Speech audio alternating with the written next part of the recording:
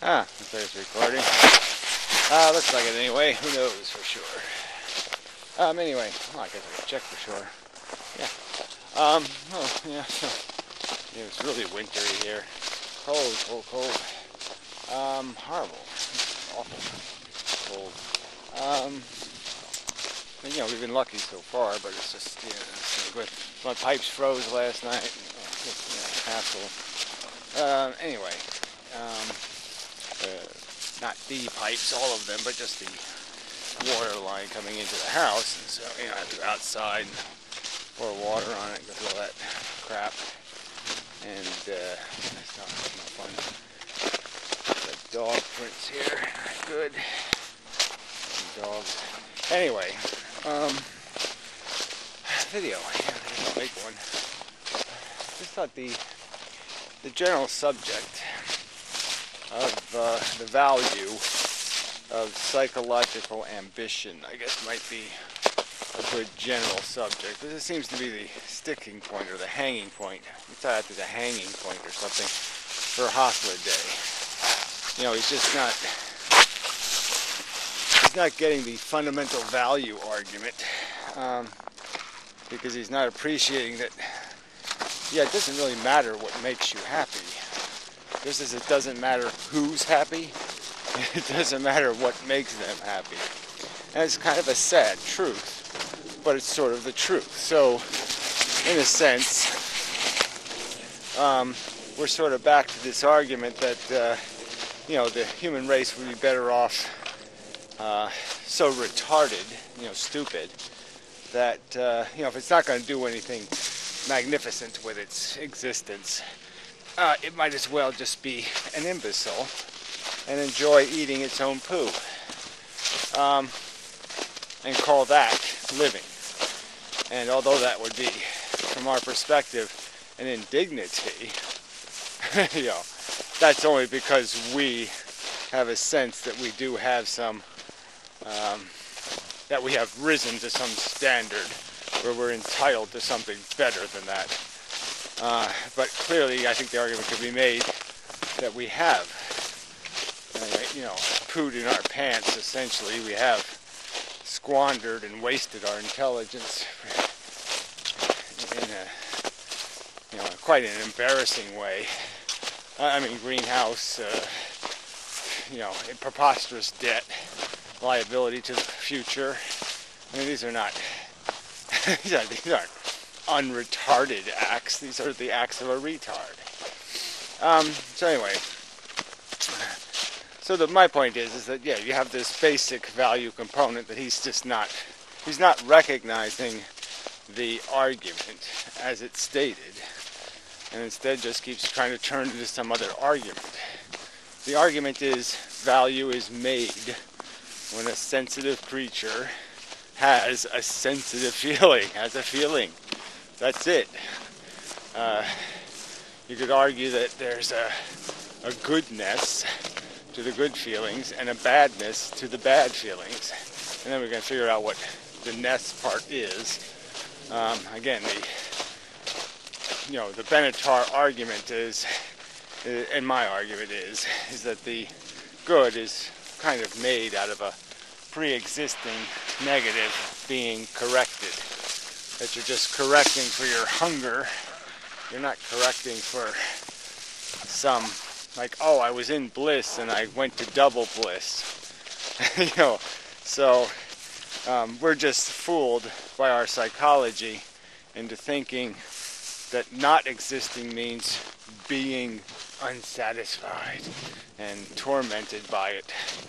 And it doesn't mean that. Just as people think death is dying, and they're not the same thing. Being dead is not the process of dying. So yeah, you have to parse all this stuff correctly. You can't call those two things the same thing. It would be a rather dramatic error, right? Somebody would say, "Oh, well, that's so obvious." If you made the error of confusing dying with being dead, those two things aren't comparable. Are comparable. And that's sort of what Holiday's doing here, is he's attempting to force something like the idea of a value kernel being a comfort state.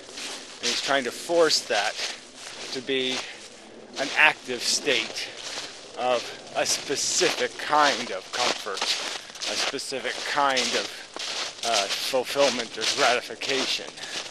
And it's not appropriate. It's like the difference between being dead and dying. They're not the same thing.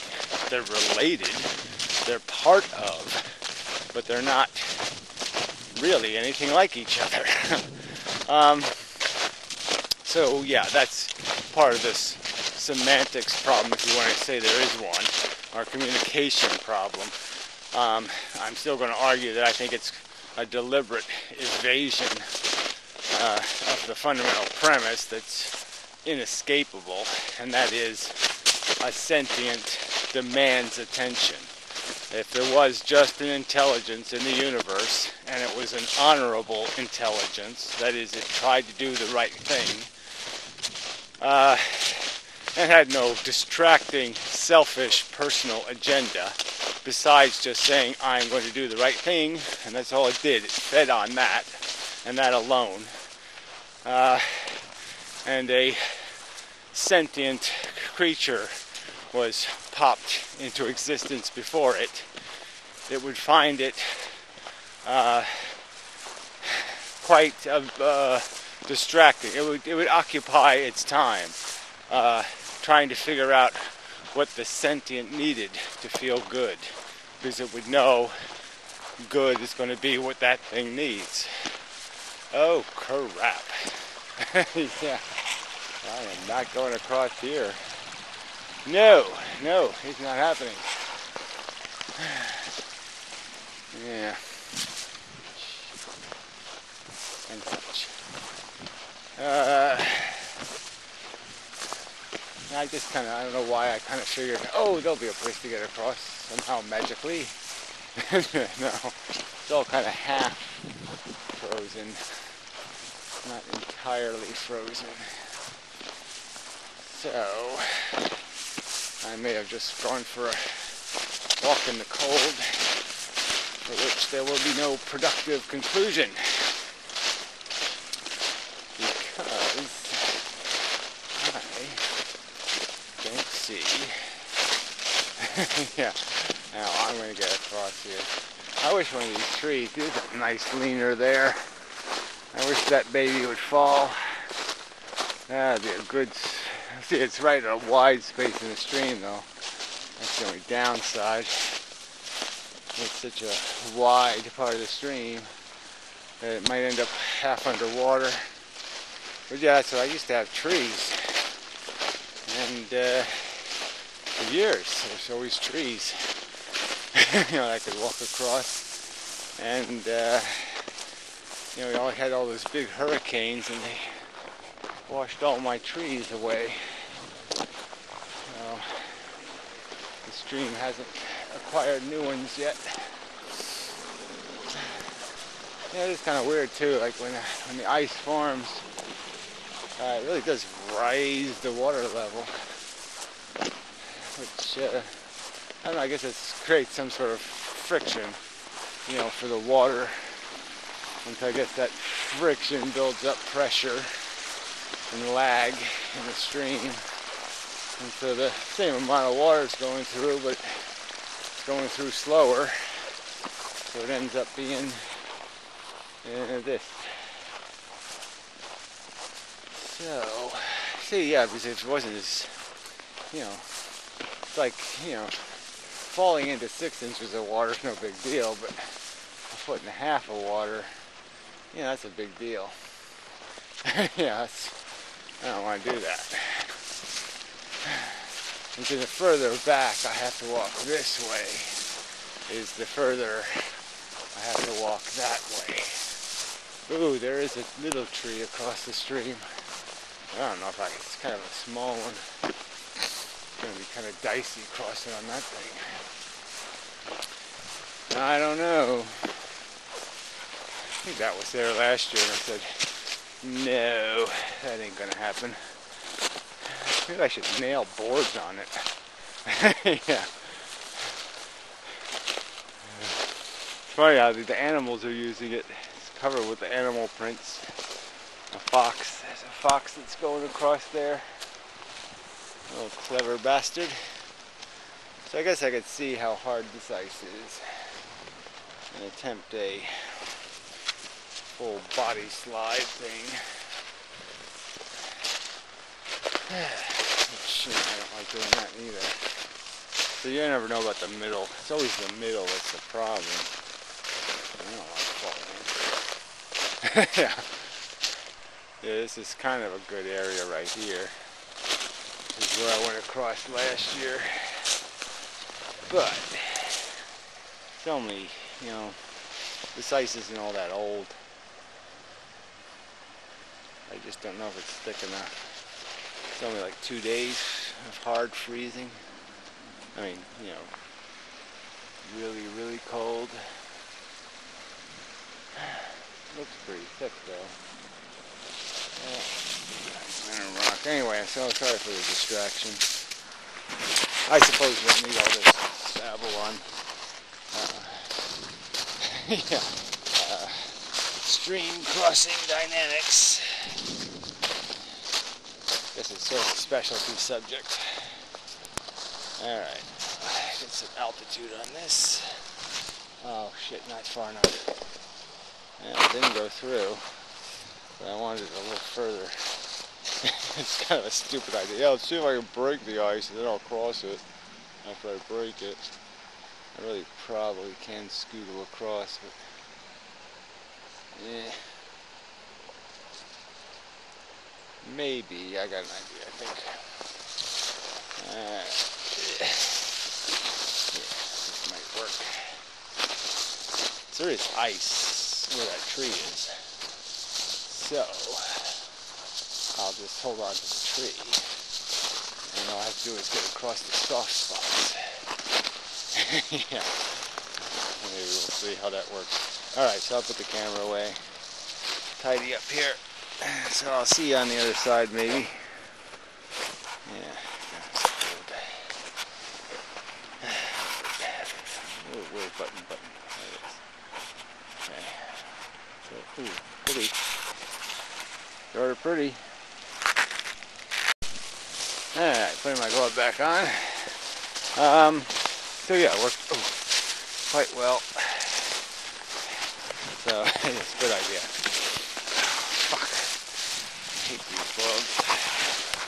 You know, I guess it's nice to have plastic at the end. You know, keep the wind out, but, you know, elastic makes it difficult to get them on. Really not doing the job. You know, I should have worn I said, well, whatever. I'm going to do a bunch of glove videos. You know, but I do have the knit gloves, and sometimes they don't seem to quite do the job.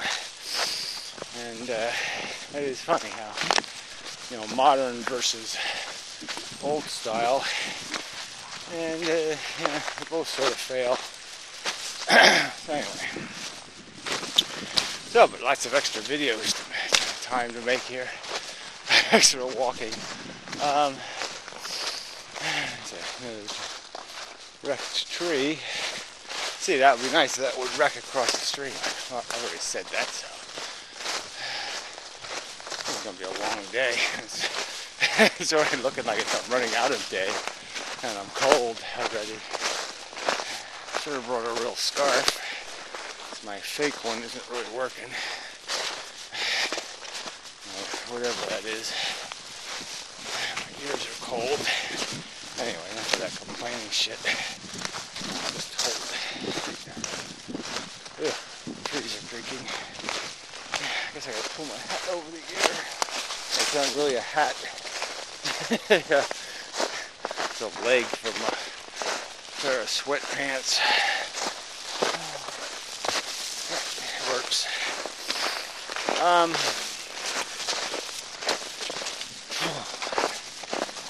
You might have to use everything up.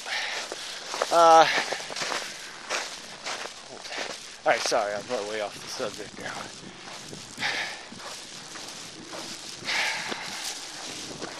Normal area here. That's a big shadow day. Anyway, so the game, I don't want to talk about game. So our psychology just wants stuff. Different people want different things. But I think if you really think about it, it doesn't really matter what they want. It does matter how they perform in life. So there certainly is a difference between somebody wanting, just to shag women versus cure cancer. I mean, obviously, people who have ambitions that are related to something productive in society are likely to be more productive in their overall effect on the world. And so you'd call that having greater ethical potential.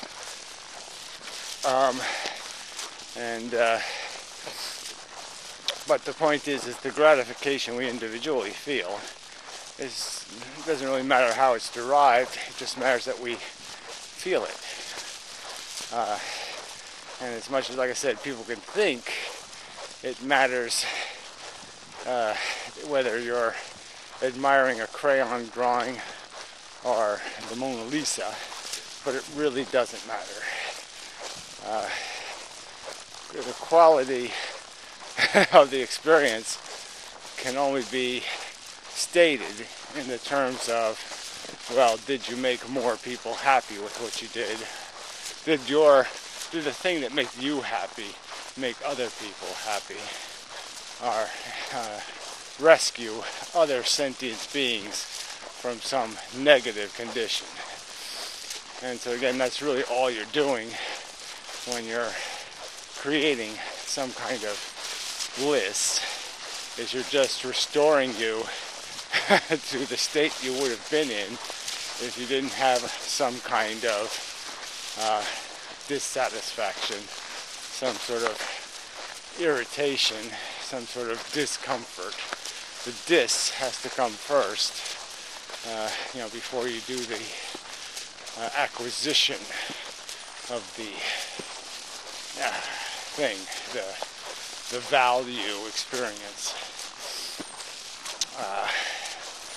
So let's see, how else can it be stated so it's understood? So again, Hathloday keeps insinuating, if not directly stating, that he claims it to be not a rational observation, to observe that the organism is basically just a comfort machine. It produces a state of comfort, a level, and that ethics is just about the calculation of comfort, where you don't just count your own comfort, you count your effect on all the other comfort machines, present and future. That's what you attempt to do. Now, quite obviously, for many human experiences, there would be no way to calculate all of those permutations exactly into the future. So you just have to use logical approximations and generalizations, which I would argue are perfectly valid. You certainly know that there's a very low probability that rolling dioxin into the Great Lakes is going to be good for mankind or animal kind, and you can assume that creating some kind of pain reliever would be good. I think they're kind of safe general assumptions.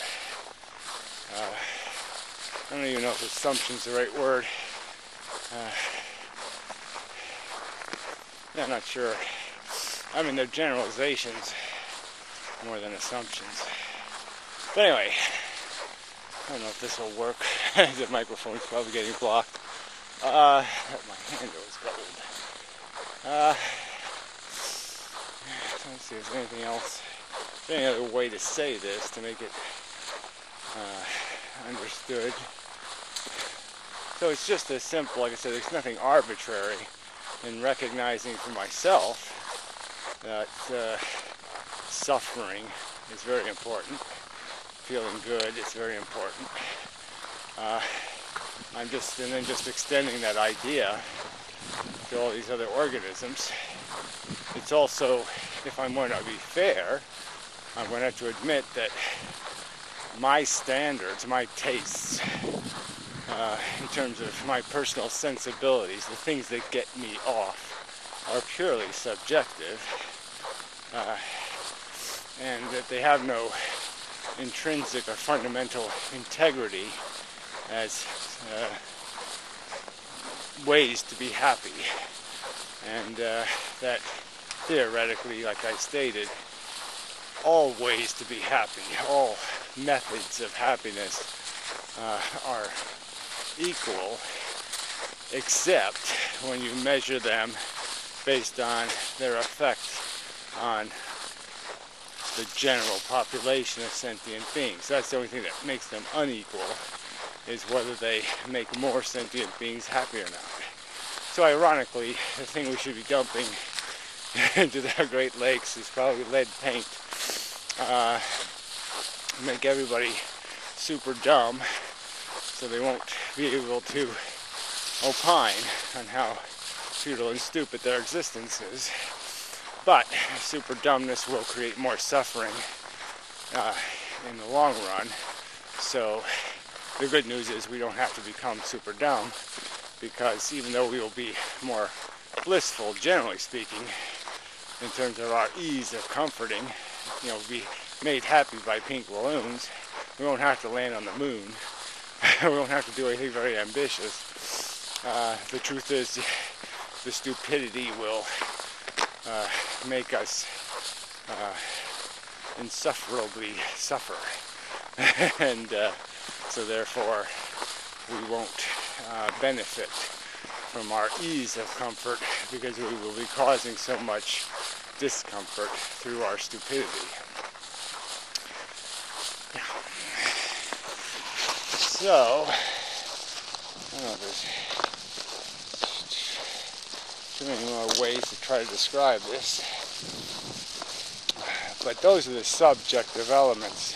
So that's another, I suppose, ironic part of this conversation, or irritating part, is that in my opinion, Hoffladay has completely got it backwards. He thinks the subjective elements of our ambition, called agency, are the valuable things. And he thinks the basic end result, whether you're happy or sad, is the non-valuable part.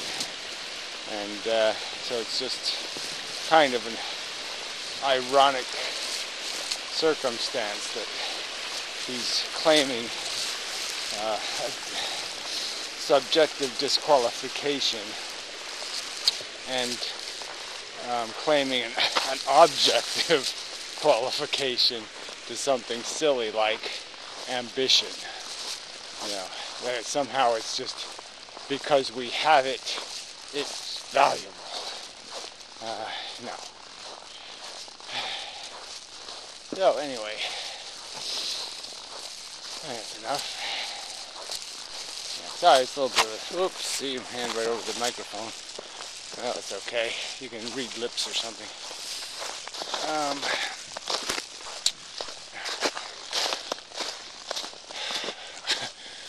I ate it though.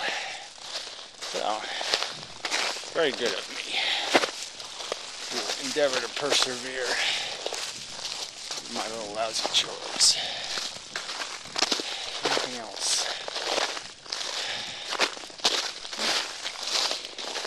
I just feel like it took longer. I have to see how many minutes. Yeah, well, I had to take that longer route, so no point doing that. Alright. The yard looks smaller in the snow. Yeah, it's funny how it's a little more compacted. I guess it's a higher number of pixels per square inch or something. So it just seems, yeah. Oh, ice skating on the pool. Anyway, so till the next time and such, so forth and whatnot. Button. Oh, I'm here, so I might as well force you to be out here too. Yeah, that's selfish, right? Yeah, that was selfish. So it's kind of a good word to talk and play with a little bit. The nature, what we need, how we have to constantly almost placate our subjective individuality. So this is sort of another argument that Holiday isn't quite getting, that there's a clear distinction, I think, between my feeling self and my thinking self, and that I can solve problems in all kinds of abstract ways, in all kinds of abstract space. I can play a video game, for example, and be immersed as if I could be a cube, or I could be a flake of snow, or you could be almost anything in these games, virtually, and experience through a vicarious kind of experience as a thinking thing in defense of the cube, or in defense of the chick, or the wolf, or whatever your character is. So clearly we can extend our capacity to think to the interests of very different things than ourselves,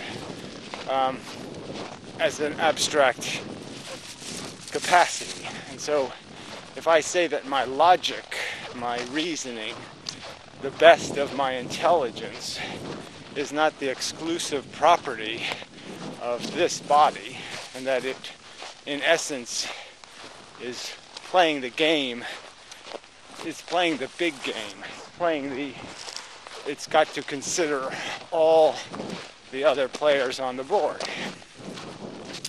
Now, I would argue that clearly I don't think any individual would be capable of being that perfectly objective, where they could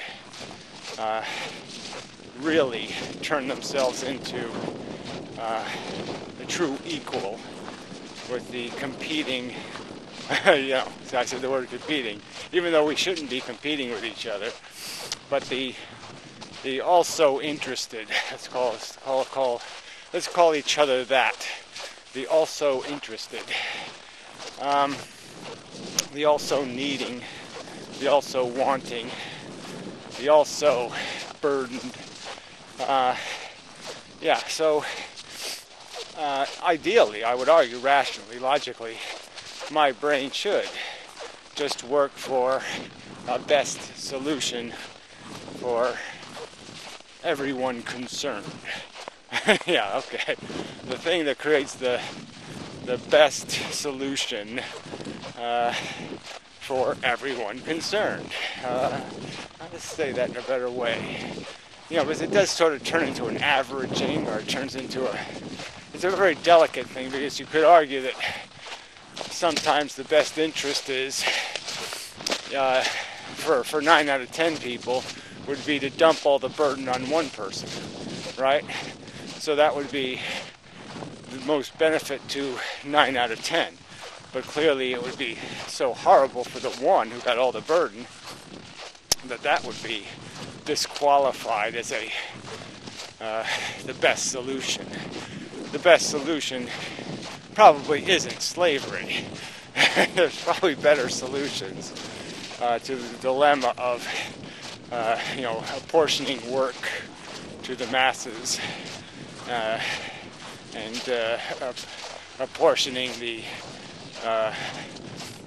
bounty, the fruit of the labor. But there is a solution. There is a right answer. to these questions in terms of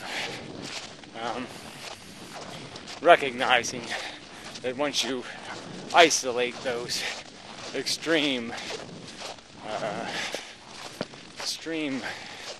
trespasses against equity, let's call it.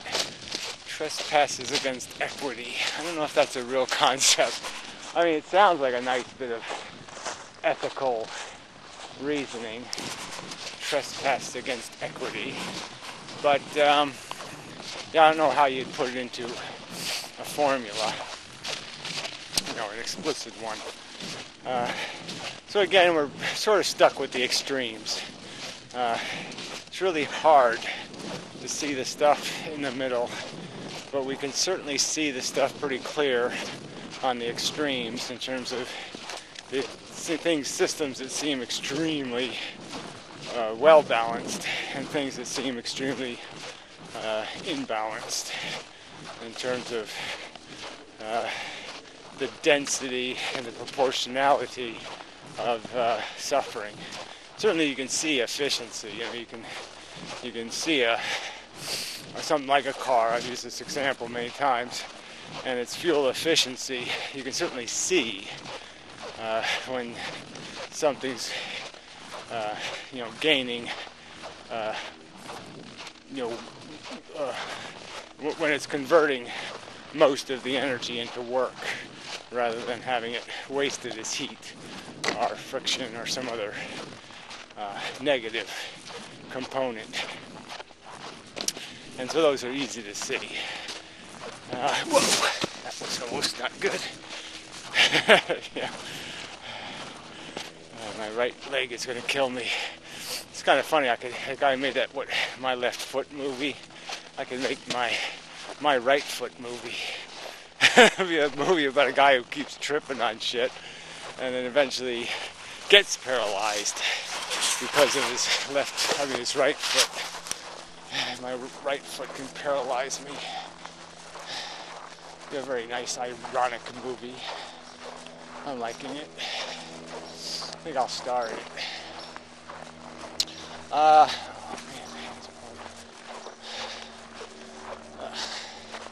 I'm going to have to crawl into the crawl space. Stupid sump pump froze.